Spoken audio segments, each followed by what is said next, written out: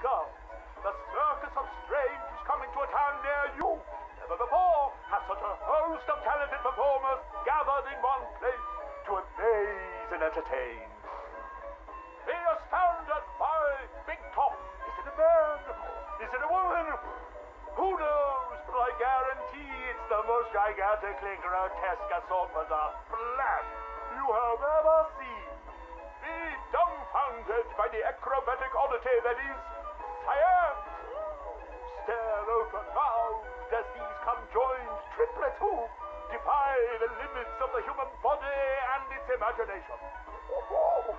And last, but by no means least, be stunned and horrified by the combustible wonder that is phosphorus Rex. Oh, folks, you gotta see it to believe it.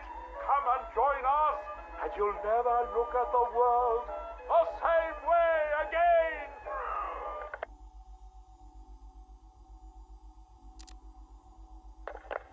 Janosch, my dearest son. Oh, my perfect child, I make these recordings so that you are not alone. So that you know Daddy loves his son. Daddy loves his little pig. The circus has traveled far, and we have brought joy to many sad people. They join us now like a big family, growing week by week. Now they feel no pain. They know nothing of misery. I call them my Dollartrons. To each new home we move at night, finding a fresh patch of earth to inhabit. Secret places in forgotten parts of town. Ugly wastelands where the locals stumble unawares into our candy-striped tent. The Dollartrons are the first to greet them with open arms and perfect faces.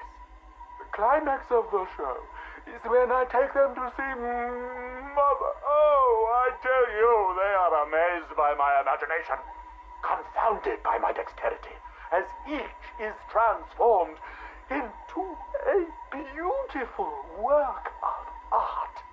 But Mother is hard to please. She wants more, always more, never satisfied, always driving me to work harder to obtain perfection. And I will. Night has drawn its curtain yet again, and the circus moves on, our numbers swollen to a different patch of earth. On the dark horizon, the building tops glimmer, the heat and smog of industry shrouds a den of criminals and beasts. Gotham is her name. Janosch, I'll tell you, the circus has come home.